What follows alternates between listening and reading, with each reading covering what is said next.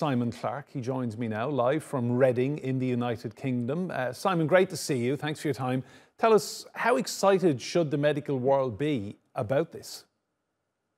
Well, this is something we've been thinking about for quite a while. We have lots of drugs, lots of molecules that we already know about, that we already know how to synthesize and make in a laboratory, and therefore, by extension, could be made in a factory. And of course, that's too many to test.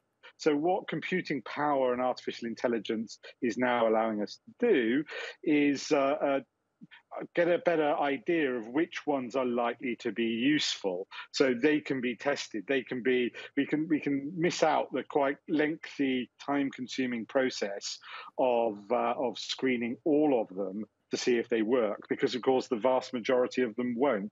So it gives us an opportunity to leap a step forward in the development of new antibiotics. And Simon, just talk us through the possibilities for medicine with regard to AI. What are your thoughts on how far this can go? Well, there are so many untreated diseases that require drugs, and we don't really have any idea how to do that. I think there is enormous power for computers to be able to design potential new drugs. And it really is important to stress to people that the computers, the software only comes up with ideas for what might work.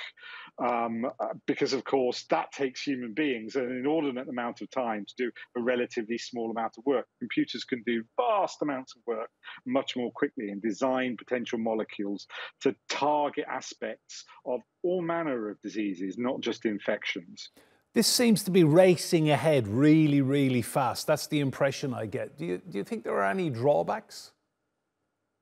No, there aren't any, except perhaps people's assumption that new cures are going to be along tomorrow. They're not.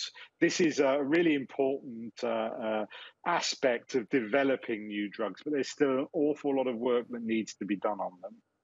And Simon, you know, we're used to seeing governments investing heavily in their health services, in staff, in equipment, in buildings, in hospitals. Do you think in years to come they will be putting money into AI as part of their health services?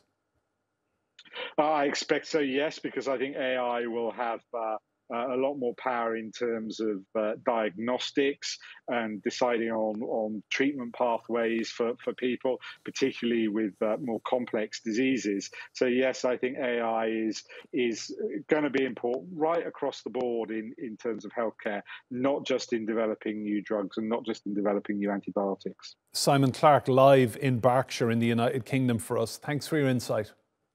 Welcome.